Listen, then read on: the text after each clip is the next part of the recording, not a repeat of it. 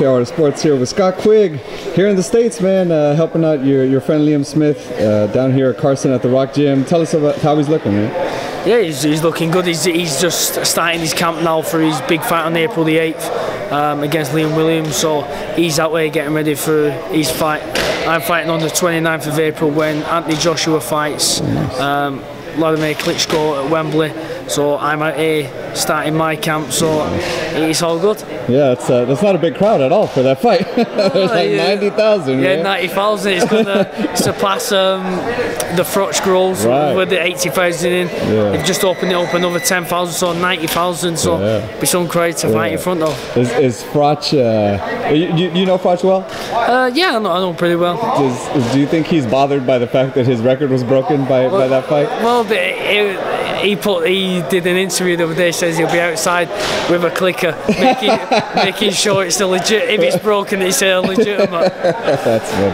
I want to ask you, man, one of your former rivals this weekend, Carl Frotch, lost the rematch. Carl Frampton. I'm sorry. Carl Frampton lost the rematch to Leo Santa Cruz. Yep. What did you think about that fight? I thought it was a good fight, but I thought Leo Santa Cruz did a great job in changing up what he needed to do from the first fight.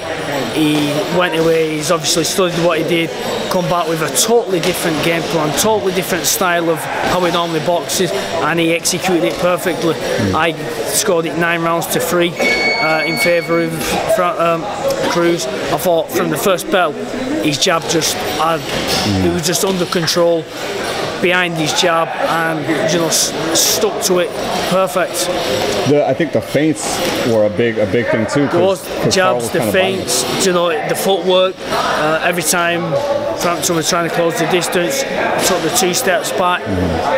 When he wanted to engage, the few times he did, it was when he wanted to, and as soon as he wasn't there for the counter, when Frampton went to counter, he moved and then he countered in.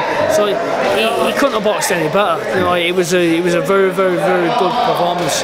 Given the first fight was a great fight, a lot of people thought it was very close. Yep. And then this fight was a little more clear cut who won as far as Leo winning.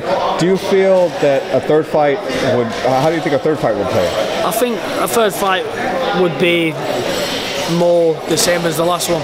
I think Santa Cruz has now got to grips with him, and not only that, the first fight he had a lot of problems. He had a lot on his mind. He had a lot on his mind, with his dad being diagnosed with cancer and health problems. That's obviously going to play on your mind. So when he was in camp for the first fight, he was things that he wouldn't have been doing. He weren't as mentally as strong as he normally is, and that with your dad having health problems, that would affect anybody. This camp, he had a perfect camp. He had his dad there with him by his side.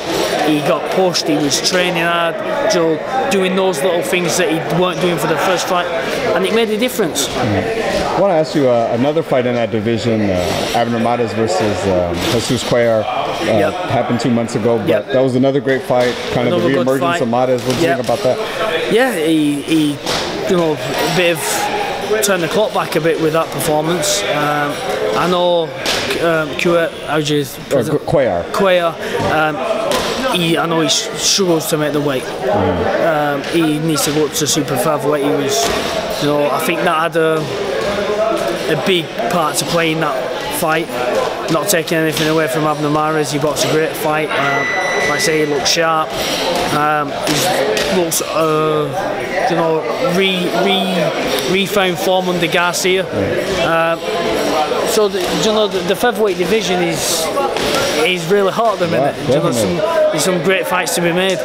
You're fighting, you said, in April on the undercard of Joshua Klitschko. Yeah. Who are you fighting? Tell us about your opponent. What do you know about? Not sure who I'm fighting yet. It's just being finalised while I'm out here.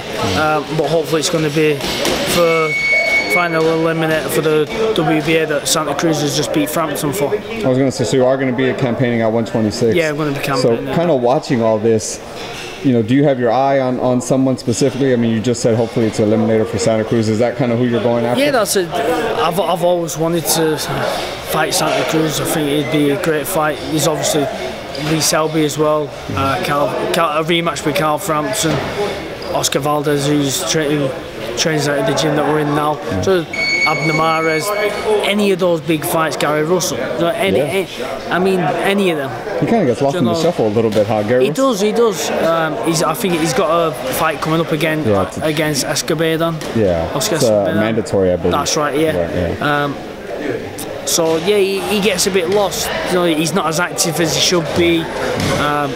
Don't know why that is, but I think he's a quality fighter as well. I want to ask you, what is it like for a fighter, obviously on your side of the pond, as they call it? Like, is it a big deal when it's like you're going to fight in America? Like, is that kind of take us with what that's like mentally as far as having to move camps and all that? I think it's obviously you get used to your home surroundings, don't you? You know, so if you've got a big fight in America, do you come out 2 weeks before? Do you do your camp out here? Because if you don't come out early enough, it's a different time zone. So it's all which things like that affect different fighters, you know, differently. Personally, if it was me, if I was going to be fighting out here, I'd come out here and I'd do a full camp out here. You know, I'd be around. I think you look at the talent that's in this gym, you know, the fighters that are in this gym, the quality. This is where you can get the best preparation from sparring, coaching. So you do have advantages coming out here, but some people like their own comforts and prefer that. So whatever, I always say a happy fighter is a dangerous fighter. So whatever makes you happy, whatever you're most comfortable with doing, you know, that's the best way to prepare.